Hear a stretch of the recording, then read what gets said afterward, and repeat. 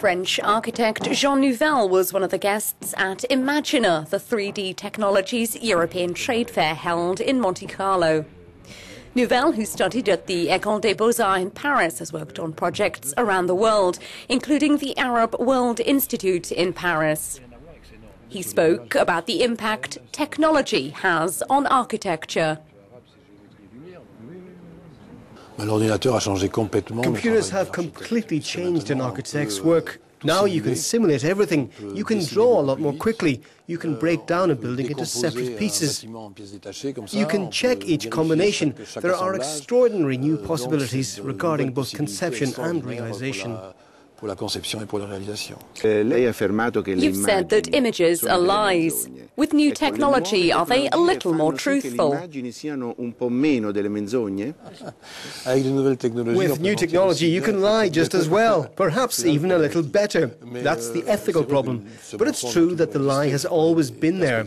I'm referring to promotions with the wide angle, rooms that appear 3 times as big in the prospectus, luxury cars at the front of the shot, pin-ups, trees, whatever you want.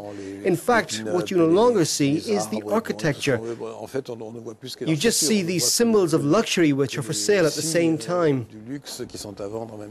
This lie has always existed, but with a computer, if you have ethics, you can represent things in a very accurate fashion. So it would be good to effectively establish a number of rules, a sort of ethical code which would allow you to be sure that what you're seeing is true. Do you think that some of your pieces could not have been achieved without a computer? I'm absolutely sure of that. There are ideas that I could not have had because the computer opens the mind. I work with light a lot, for example, and there are some things that I could never have imagined without that. And then there are things that I absolutely could not have achieved. For example, I've worked on the Louvre in Abu Dhabi, on the Big Dome, which is a sort of shaft of light which crosses 2 vaults, which in turn are pierced to allow the light to disappear and then reappear, etc. If he'd wanted to do it a dozen years ago, it would have taken 2 or 3 centuries. And that's too long for me, and now I'm able to do it. Regarding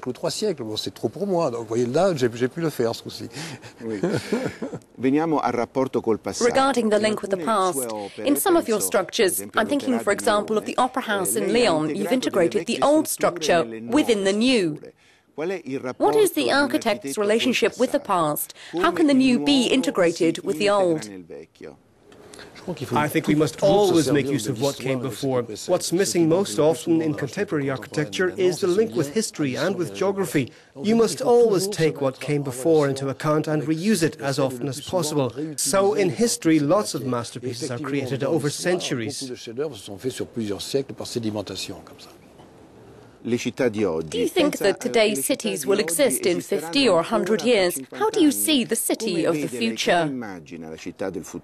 The future is not new cities. Cities are always changing. What's important now is what are the factors of change. In the 20th century, we accumulated a lot of new districts, a lot of new buildings, very quickly, which were not linked together. They were just tagged on. Cities are so clogged, it's necessary that they have to change in themselves, and it's that way of moving which will give them a complexity. I hope they will give them more humanity, more depth. So the future is already 50% there for cities. One of the most extraordinary things in Ridley Scott's Blade Runner is that we see clearly that the future was always in conflict or in competition with the existing material, with the buildings of the previous century. It's this relationship between the future and the past which created the city. Jean Nouvel, je vous remercie. Je vous en prie. Merci beaucoup.